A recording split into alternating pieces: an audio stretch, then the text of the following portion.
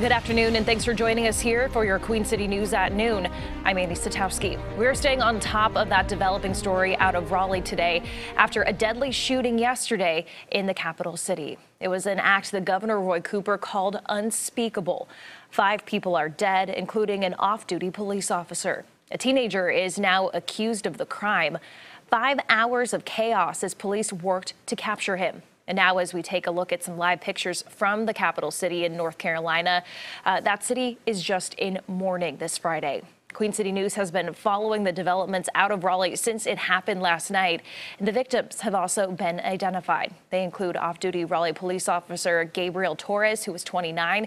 He was on his way home or on his way to work when he was gunned down in that neighborhood. Also killed, we have Nicole, 52, Mary Marshall, who is 34, 49-year-old Susan Karnatz, and James Roger Thompson, who is just 16 years old. Our Savannah Rudisell was there this morning for the latest news conference where we got an update and speeches, Savannah, from the governor and the city's mayor. She's live now where those fatal shots were fired in that neighborhood there. Savannah? Yeah, Annie, that's right. This is still very much an active investigation, something they say is still ongoing, mostly because the scene happened, they say, over about a 2-mile stretch. Officers here in the Hedingham neighborhood, about 15 minutes northeast of downtown. And as of here this afternoon, they still have quite a few roads blocked off and even a command post set up just a little ways down still in the neighborhood. Officers say this was a really complex scene and a complex threat that they had to respond to, partially because of its location.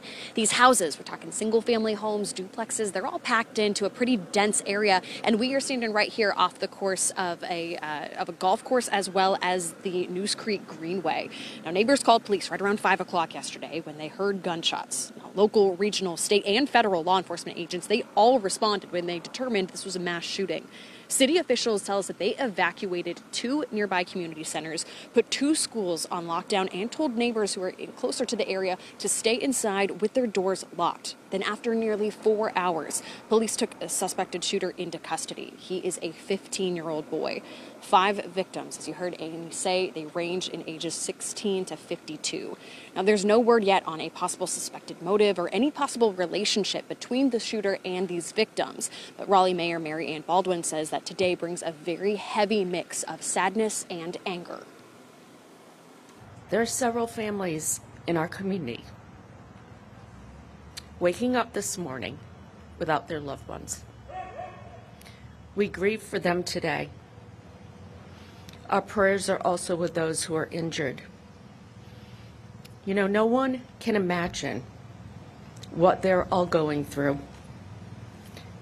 But please know, we as a community stand with you today.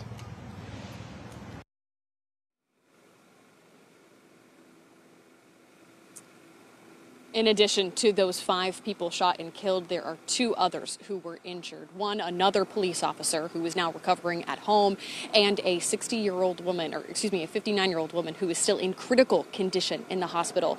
Police say that Marcel Gardner is recovering in the hospital at Wake Med right now, and tomorrow would be her 60th birthday. Now, of course, we're going to be following this story as it comes out. We will keep you updated as each piece of information is released. And stick with Queen City News a little bit later on this afternoon. We've got more crews coming, and around 4 and 5 o'clock today, you'll be able to hear how the community is supporting one another today.